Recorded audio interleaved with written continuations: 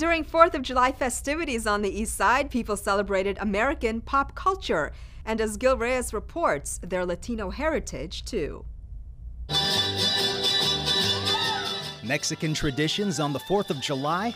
Why not? We're in the East Side community of El Sereno, where more than 80% of residents are Latino.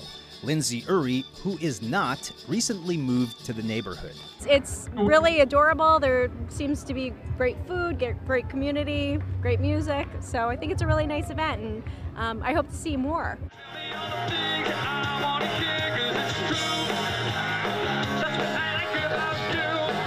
And what has become as American as apple pie is 80s music, popularized on MTV when many LA immigrants and their children were growing up.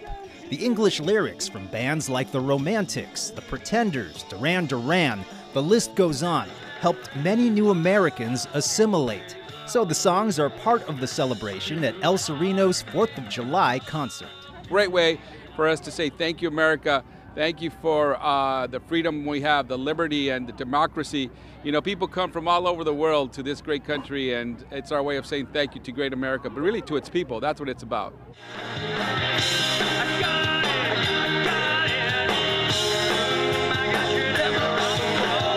Families embracing American pop culture, while proudly displaying their Latino roots. In El Sereno, 67% of residents are of Mexican heritage.